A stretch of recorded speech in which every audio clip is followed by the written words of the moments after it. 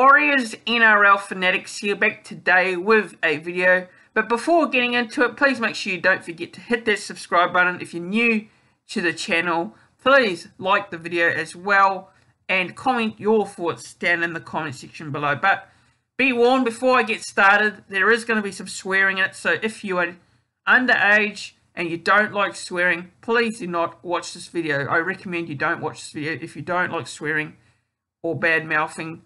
So yeah, make sure you just tune out if you don't want to watch it. But to get into it now, and this is regards to Paul Kent. You know, Paul Kent, as you guys know, works on NRL 360.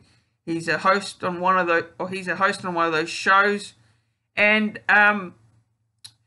Paul Kent, you know, his comments. Now, this is regards to Roger-Tuivasa Sheck leaving early, and Paul Kent's comments were absolutely fucking disgraceful. It was absolutely fucking disgraceful.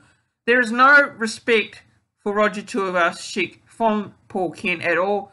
And you know what? Roger-Tuivasa Sheck, say what you got to say about him. He has a right to decide if he wants to leave the club early. Look, I know he's on a lot of money, Roger-Tuivasa Sheck. I get it. But Roger-Tuivasa Sheck, you know, he's been through a lot. You know, he's been through the years, lots of years of the Warriors. He's been at the club for a long time, and he's, you know, been away from his family for a very long time as well. You know, he's been in Australia for 2 years. You know, he sacrificed a lot, and this year has been completely disappointing for the Warriors. And at the moment, the Warriors on a 7-game losing streak. I don't see why he should stay in Australia for the next couple of weeks. What is the point? You know, what is the point? I can understand why he wants to go back to New Zealand. He wants to go back early. You know, he wants to avoid any issues, you know, around the travel bubble and that, because the travel bubble keeps closing and opening. And, you know, Roger-Tuivasa Sheck has a right to go back home to New Zealand, see his family, get ready for his upcoming journey, his next journey, which is to play in rugby union. And he's allowed to do what he wants. He is allowed to do what he wants, Paul Kent. So, Paul Kent, you're an absolute fucking idiot. You know, you can go fuck yourself. Honestly, it's an absolute disgrace, Paul Kent. You know, this is the reason why I don't watch NRL 360. I don't even watch any of those shows. I don't watch them at all here in Australia. I don't watch them. One, Paul Kent, and, you know, all those idiots like Buzz Rothfield and James fucking Hooper. You know, all those idiots on the show. Those journalists that think they know everything. You know, at the end of the day, Roger's an athlete.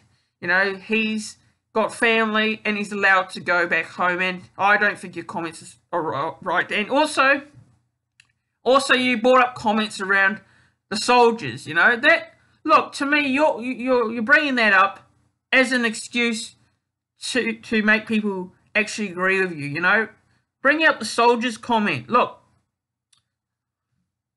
that's just a complete ridiculous argument at the end of the day. It's a complete fucking ridiculous argument. And Paul Kent, you know, fucking idiot. You know, fucking idiot Paul Kent. You know, never been a fan of him on television. You know, I think he's just fucking a know-it-all. Some sort of know-it-all asshole cunt who thinks he knows everything. And also, you know, likes of Buzz Rothfield and fucking James Hooper. You know, they're all fucking idiots, you know. Fucking journalists that think they know everything. They're journalists that think they know everything.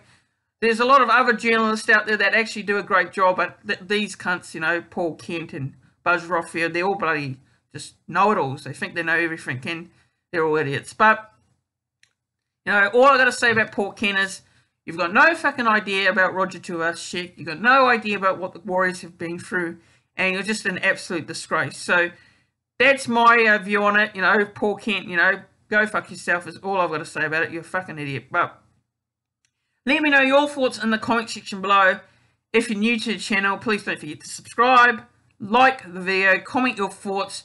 Do you think Paul Kent went too far with his comments on NRL 360 in regards to Roger-Tuivasa Sheck? Let me know your thoughts in the comment section below. If you did watch it and you saw the video, or you saw the whole show NRL 360, let me know what you think in regards to that. And yeah, like I said, make sure you like the video as well, and I'll see you all in the next one.